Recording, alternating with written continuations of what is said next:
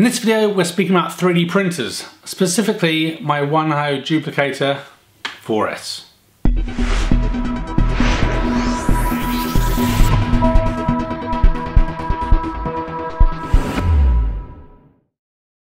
So I've had a 3D printer for a while now, and various people have either asked me on some of my other Twitter channels, or friends have asked me, how do I find my 3D printer? Do I still use it? Do I think it was worthwhile? You know, what do they recommend? Is it better to get a MakerBot or one of these other plethora of 3D printers you can get now? So I can't speak for all of them, but I can speak for my experiences with this. So I thought I would briefly cover it right now.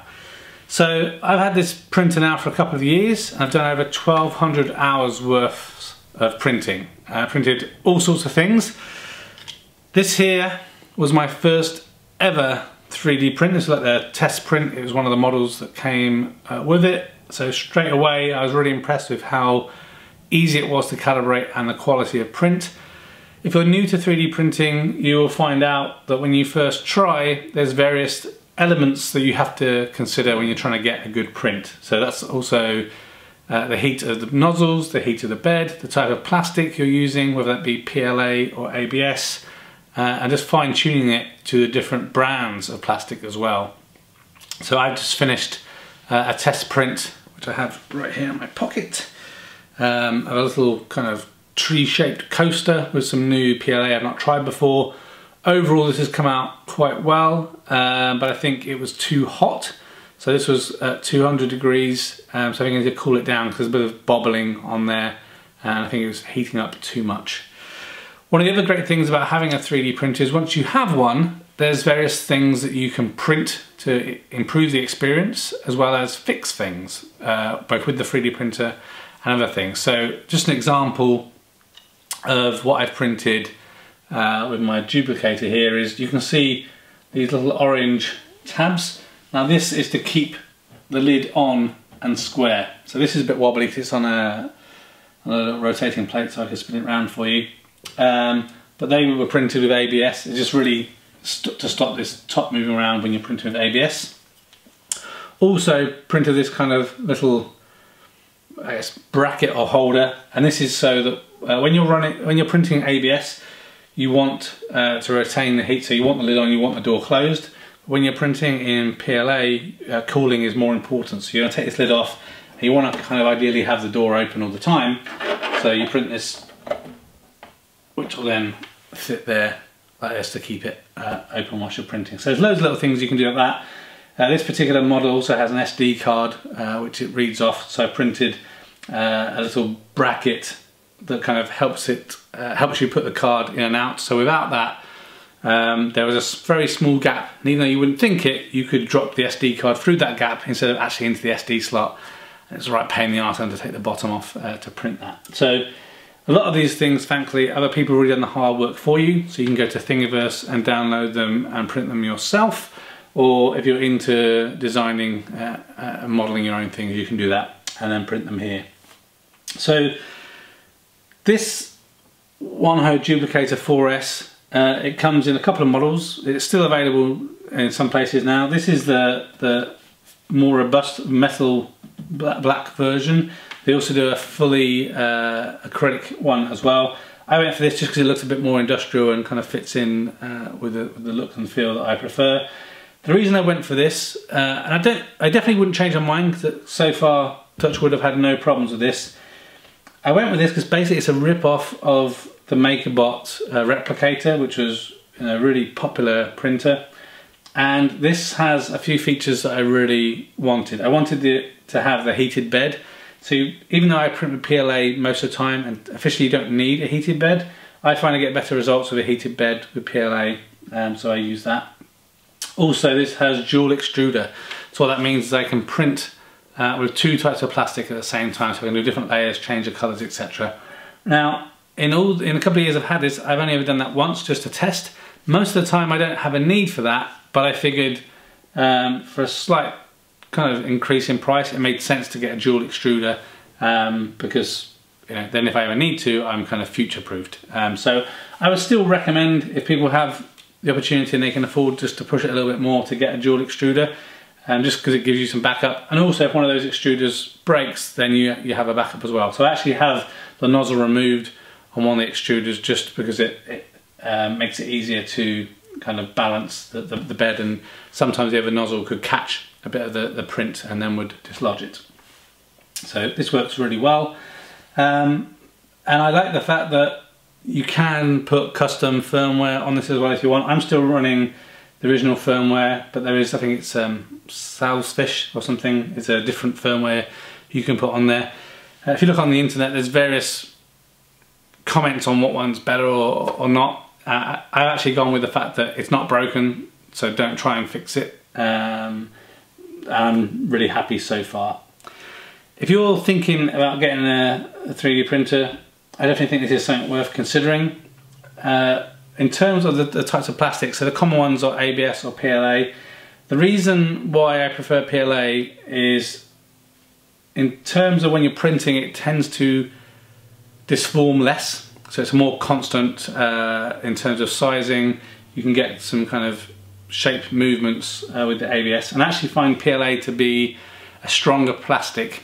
ABS can be a bit brittle, and also in terms of food uses, I think I've made a sweet bowl once, but there are some concerns over ABS type of plastic types, whether it be BPA free or what have you, and the majority of PLA stuff works okay with that.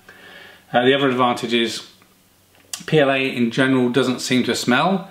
ABS gives off a real stink, and I had this kind of in the cave, and when I was printing and trying to work at the same time with ABS, it wasn't too good on the throat. So I predominantly print with PLA 1.75mm PLA. So we just turn this around. Let's just move the light out of the way a little bit.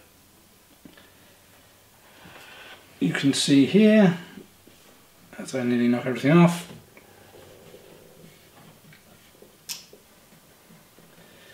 it's really quite simple. You have the ability to hold the two reels, as I mentioned before. If you have the reel on the one side, you want to feed it up through the opposite nozzle, and this just guides things down. Basic on-off button at the back. You can obviously print direct from an SD card here. What I've actually done is I use a Raspberry Pi that has a copy of Astro Print running on it, which means that then I can connect to my printer over my network. It's completely free. You can buy, I guess, a Raspberry Pi an enclosure from them, or it's just free and open source. You can just put it on a Raspberry Pi. I think it's on a Raspberry Pi 1 I have. It's got a little Wi-Fi dongle in, and I just print remotely, and I can manage pretty much everything from there. So that works really well. In terms of my recommendations when it comes to accessories, obviously have some spare SD cards. If you have some problems and the network stuff isn't working, you can just dongle it in. There's multiple types of film or solution that you can put on the bed to reduce sticking. People use painter's tape or masking tape. My recommendation, as you can tell from years of research, is this L'Oreal Elnet Satin hairspray. It gives a really good bed for your prints to stick to and not move around too much, but then when it cools down it comes off quite easily. I have just a scraper that I use to scrape off if it is problematic, and I just keep a brush handy so that I can kind of clean up all the prints afterwards and scrape it off to try and keep it tidy in there. I do that I guess every couple of prints. So if you are considering getting a 3D printer, don't shy away from, I guess, some of those premium brands. So obviously MakerBot tends to be one of the most common ones. There's various other ones that you can choose from, but this WanHao Duplicator 4S, touch wood, has not let me down so far. The only issues I've had, which are quite common, has been a blocked nozzle. So when I finish printing, really, if you're not printing on a regular basis, you should clean the nozzle out, take the reel of plastic off and store that somewhere in a sealed, moisture resistant area. I don't always do that, and as a result sometimes the nozzle can get blocked, so I have to heat it up and get a small pin and drive it through. But in general, no problems. I'm really happy with the quality of the prints. I printed replacement parts for quadcopters, brackets, and hooks for around the house, enclosures for Raspberry Pis and other things. So in general, I've used it a lot more than I actually thought I would. I thought it was going to be a bit of a gimmick, but it's a gadget, so I have to have it. But I'm really happy and no regrets in buying it. And a couple of years on, I still feel no need to replace it. I don't use it as much as I did in those first few months when you had the new toy. I think the final recommendation I would give to people is there's lots of talk about the temperature requirements from the nozzle and the bed when printing. Don't forget the need for cooling. So even though there are 2 fans on the front of the extruders, you can print an adapter so you can put a third fan which kind of directs directly at the bed. I would really recommend doing that. I haven't done that myself yet. What I have is just a clip-on fan that I clip on the side here that points down, and I use that for cooling. And so the reason this is really important, if you're doing a complex print, you want to have that plastic cooling as quickly as you can, so the next layer goes on there, it's stable. So if you're trying to build something that's quite high or complex, you really want to factor in the cooling as well. If you don't do that, you just tend to have a less reliable print. I don't always print like that. I tend to try and print in a way that doesn't need supports, because it's harder for me to get the quality of print that I would like. I also very rarely print with a raft. So a raft is when the print will lay down a small bed of plastic that the print will go onto, and then you can scrape that off. Now that is fine if you're making perhaps a display model or something that has a base and you don't care what that base looks like. However, if you're printing something like an arm of a quadcopter or something, then you may want to have it look nicer all round. So if you can get a good bed that has a good stickiness, you don't need to print a raft or use anything like that. So I hope that was helpful. This has all the features you would expect from a 3D printer. You can preheat the bed, you can preheat the nozzles, you have maintenance modes for changing out the filament, so to extrude or intrude the plastic. You can check the statistics, you can change the parameters of how it's printing. The only slightly annoying thing is the way you level the print bed is just with some basic knobs, and over time with the vibration those can move a little bit. I also print on here on a bed of glass. That also helps with the printing. This comes with the glass and some bulldog clips that you put on either side, 4 altogether. I got rid of those because I found that depending on the size of the print, I'm always trying to maximize the print space I have. That would end up knocking the bulldog clips, which would then move the glass and then screw up the print. So I've just used some tape to hold that in place. And that's been there a long time. And you can replace the glass if you need to. So I have a couple of chips where a print was really well stuck. When I've essentially chiseled it off, in that case it took a bit of the glass out, but in general I don't find any problem with the printing, so I haven't had a need to change that yet. So yes, the WanHao Duplicator 4S 3D printer, I'm really happy with it. We'll see if we can do a quick little time lapse or a short video showing you what it looks like when it's printing. I think it's very difficult to get a good angle to see what's happening with the print. But if we can get something, I'll just put a minute or so in the end here so you can see what it's like. That's it.